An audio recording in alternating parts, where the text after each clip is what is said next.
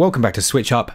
Hopefully you've heard by now that we have a channel sponsor in Pixel Heart who make physical games. They have also given us 15% off any of their games. You just need to use the code on the screen, SwitchUp, and I'll pop a link to their website. If you're a physical collector, go and check it out and see if there's anything on there that you want to pick up. That's a decent little discount. Okay, with that said, there are some incredible games on sale this week at stupidly low prices. And if you once again would like to spin the wheel of luck and see if you can win a game key this week, just pop your normal comments down below. You can tell I'm in a good mood. It's because it's actually sunny in England for once.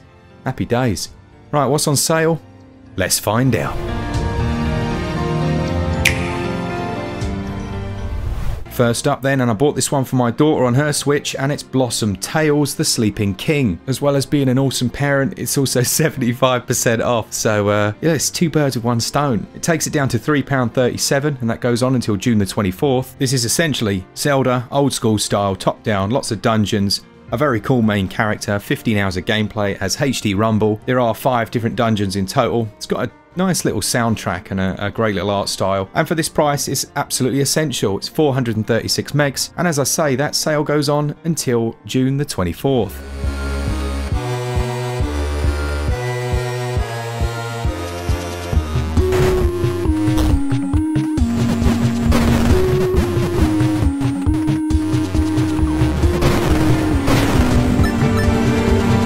Now obviously nothing in life is free, so I got my daughter to help me out with the advert this week, as she is definitely the mobile games reviewer of the channel. Dragon Champions is a free-to-play turn-based fantasy RPG that she has been absolutely hooked on. It actually has quite a funny storyline to it, with a few different Easter eggs and other bits and bobs to find, and it has PvP or PvE gameplay, so it is one you can play on your own if you choose to. It's funny actually seeing her play a game like this, because once upon a time I was into a game called Dark Age of Camelot, which had so many of the same elements like guilds, different raids that you go on, but upsettingly the graphics here are actually far superior to that game. What I like about it, and probably the only reason I let her play it, is that there aren't any obligatory microtransactions in this one. If you want to play without spending a penny, you can absolutely do that, and completing all the story levels and unlocking all the heroes is achievable, as I say, without spending anything. Click the link in the description to get $10 worth of free gear and a character called Corkrim, who, it has to be said, is a bit of a beast, using our promotional code, which should be on the screen right now. SUP gift, or SwitchUp gift, but you need to spell it like it is on the screen. A massive thanks to Dragon Champions for this one, and for my daughter, who is awesome and only 7 years old, so fair play to her. It seems like this entire episode I am talking about my daughter, but we did play through Unravel 2 on the PS5, and it's a really nice game. It's also available on the Switch, currently at its lowest price ever of £6.24, and you play as 2 little wall people.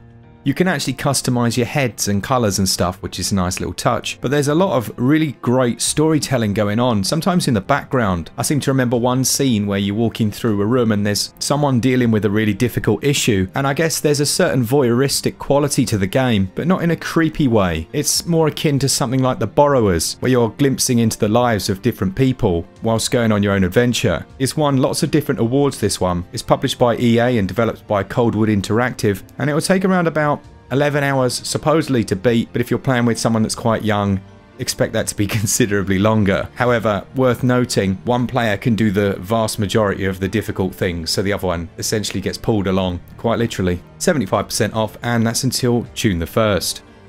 Man, I've just seen the incredible saving on American Fugitive. £1.79, that's 90% off, and this is a great game. It actually released in a bit of a poor state, I guess you could say, and that's probably putting it nicely, but since then publisher and developer Fallen Tree Games have put a lot of work into patching this up. It runs like a completely different game, they've added loads in, and it has that old school GTA style to it, except imagine that spliced with Shawshank Redemption, and you've got an idea of how the story plays out. There's also quite an interesting little mechanic where you can steal stuff from people's houses, and there's a detection system, so you've got to be quite quick when you're doing it. You can obviously take vehicles, but wow, I'm a bit flabbergasted by that price really, that's crazy. 1.5 gigs, 23 or so hours to do everything, and the sale goes on until June the 10th. An interesting one now, and it's Kingdom Hearts Melody of Memory. Now, no, it's not a full-blown Kingdom Hearts experience, but it's actually a really clever little rhythm game, and in all honesty, I thought it was a bit overpriced at launch. It's now 62% off, taking it down to its lowest ever price of £18.85. As you'd expect, it makes use of some of the best songs from the series, has loads of the different characters, and there are actually over 140 different tracks in the game. You'll know if you've watched this channel, and particularly these sales videos, we very often use the music. But if you want a bit of a nostalgia trip and something that's actually a decent little experience in its own right, then this might be a good pickup for you. To do absolutely everything is going to take over 50 hours, but realistically, to do the main game and a few extras, it'll take about 16 hours. There is offline 1 or 2 player, and there's also online 2 player mode. At this price, I'd say it's worth considering. Okay, next up then we've got Going Under, which is from Team 17 and developed by Aggro Crab Games. What a great name. I was gutted that we couldn't get a review out for this one, because I think it's actually really interesting. It's absolutely bonkers in terms of its concept, but it combines dungeon crawler elements with a bit of procedural generation, and I know that's going to put some people off, but it's actually handled really well here. It is a shame that it doesn't have multiplayer. It would have been perfect to have 2-player co-op in this one, but it's one of those games that has lots of references to current pop culture institutions, but it does it in the right way, and it's actually very funny. And I think the developers really concentrated on making something that's just fun to play. Most of the items in the world can be used as a weapon, and as with roguelites, once you've discovered those, they can then be used in latter runs. It came out at a time where there was lots of good releases, and yeah, I just think it got overlooked. Very good and well worth it at 50% off, taking it down to £7.99. That sale goes on until June the 17th.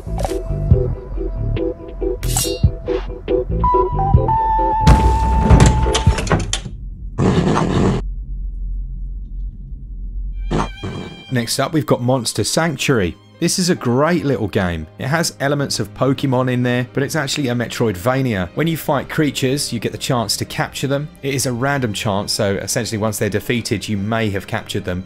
You can rename them, you can choose your lineup, all those tasty little Pokemon bits. But as I say, it is actually a Metroidvania. The battles take place 3v3. It has a delightful little pixel art style, and you can actually go online and battle against other players in that way. I haven't actually tried that myself, but this is definitely worth considering. We do have a full review of this one. I shall pop a link to that in the top comment. It's only 636 megs, and the sale goes on until June the 17th.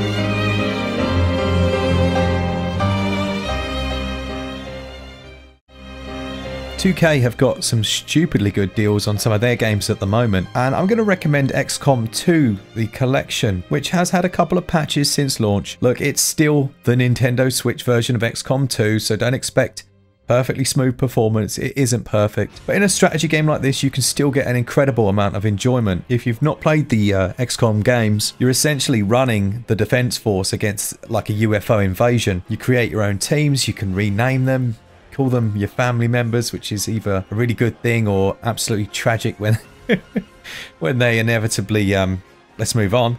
There are 4 DLC packs available for this, and there's just a whole lot of game. Now, personally, I prefer to play this one in docked mode, so if you do have a Switch Lite, consider things like text size, etc. It's still okay, but yeah, and it's also got a massive download of 24 gigs. You're looking at hundreds of hours of gameplay. These are brilliant titles, so I mean, I absolutely love the XCOM series, and I am pleased that it's on Switch, regardless of some performance issues. Now, if you're a physical collector, it's also available in places like Best Buy and GameStop at the same discount. Another one definitely worth considering in a similar vein in terms of strategy, but this is 4X strategy, and it's Civilization 6. Again, due to the nature of the game, when you've got a massive battle going on, so in terms of having lots of factions, things can chug down a bit. There have been a couple of patches since launch, and again, it's one of those games that's much slower paced, so you're not relying on quick reactions or anything like that, and I really enjoy it. Now, as you'll know, the games were originally created by Sid Meier, and since then have seen quite a few changes, but that core experience is definitely still there. It has the different ways to victory, so you don't have to just win by destroying everyone. You could win through becoming, I don't know, the most scientifically advanced community. There's potentially thousands of hours of gameplay here. This is, for the price, like, well worth it. It's 8.4 gigs in terms of the download. It's 50% off at the moment, and that's both physically through places like Amazon, Best Buy or GameStop, or 67% off on the Nintendo eShop. Now is the time You've waited long enough. It's time to pick up Dragon's Dogma Dark Arisen. It's half price in the US region. I'm not sure if it's global. You'll have to see the prices at the bottom of the screen. But this is one of the best games that I've played on Switch. And the port is excellent. The thing that really sets this apart, and has done since it was originally released, is the incredible combat. It's got such good ARPG combat. You can jump on the backs of giant monsters, climb up them, stab them in the head, jump off. You can definitely see some of the crossovers here with the Monster Hunter series, and I was so pleased to see Capcom bring this one across. Everyone was then asking for Kingdoms of Amalur, which we've obviously seen on Switch as well, and people will say to me, oh, which one would you choose between the two? I actually prefer this game personally. It's got over 100 hours of gameplay. There are some really interesting systems at play, and if you're only going to buy one game this week and you want to just bash out something over the summer, make it Dragon's Dogma. Absolute classic. The sale goes on until June the 2nd, and yeah, definitely a pickup.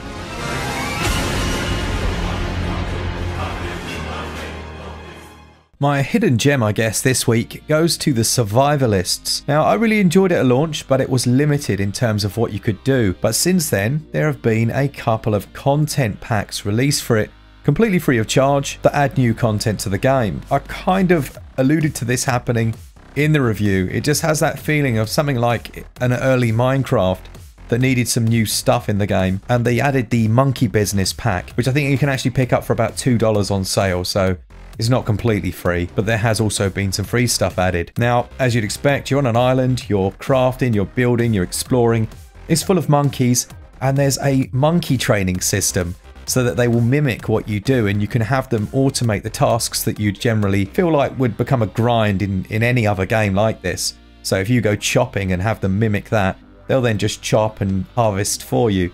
It's really clever. It's essentially creating algorithms through trained digital monkeys, which well, that's worth a purchase on its own, isn't it? It's 50% off, and that's until June the 17th, and it's only 1 gig. This is also Team 17 through and through. They're not just publishing this one, they also developed it. Does have online 2 to 4 player as well, if you can find some players to hook up with. If you were to ask me what my favourite team-based shooter on Switch was, it wouldn't be things like Warface, although that's quite fun. It would actually be Plants vs Zombies Battle for Neighbourville. Word of warning on this one, this sale ends in 23 hours, so make sure you snap it up quickly. The Switch is the perfect platform for it, and having that gyroscopic aiming, as well as solid porting, mean that it's a decent place to play it. It's currently 30% off on the eShop, certainly in the US region, and however much I enjoy ripping EA, they clearly put the effort in here. There's things like touchscreen menus, little touches that you don't often see for handheld play, the aforementioned gyroscopic controls. You can play solo, so you don't need to play against other players. You can play against enemies, and it actually gave me old school Team Fortress vibes, as each class is necessary really if you're going to succeed against some tough opponents online. You can upgrade your abilities, there are boss fights in here as well, and it's just a really well thought out game. I know it's an older one, and yes, it's finally arrived on the Switch, but if you're after a competitive shooter, this might be the one for you. It's 6.4 gigs to download, and that sale goes on only for another 24 hours, so make sure you snap it up quickly. Okay, let's look at 2 games you should avoid then on Switch, either because they're absolutely abysmal or because the performance stinks. And in terms of stinky performance, we have to start off with Cloudpunk. Now, Cloudpunk is a great game on other platforms, very cool indeed, but it's almost entirely broken on Switch. Even after a couple of patches, the frame rates judder along. It's just no fun to play like this. And yeah, I've seen a couple of people recommend this one, but do not buy it. Do not buy it on Switch. I guarantee you will be upset by the current performance levels.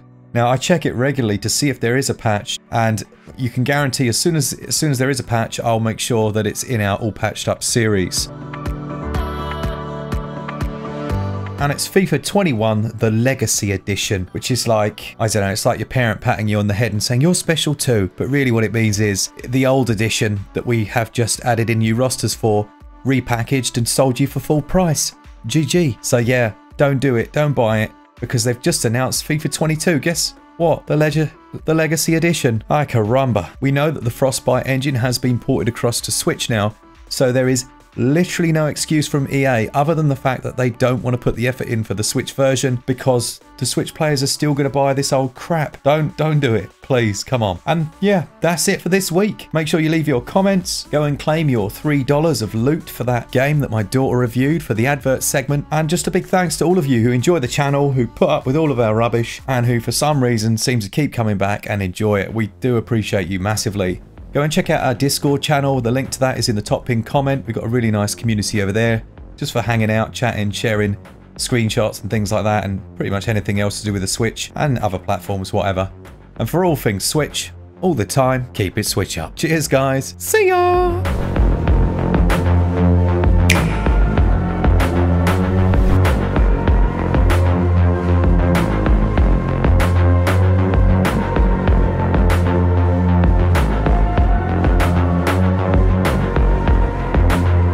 I'm gonna cheat and add in one more game. Just squeeze it into this middle bit, and it's Hellpoint. It's currently 40% off. I've just seen that. It's the lowest it's ever been. There's a review of it on the channel, and we also revisited it because they patched it up. So yeah, well worth buying for that price.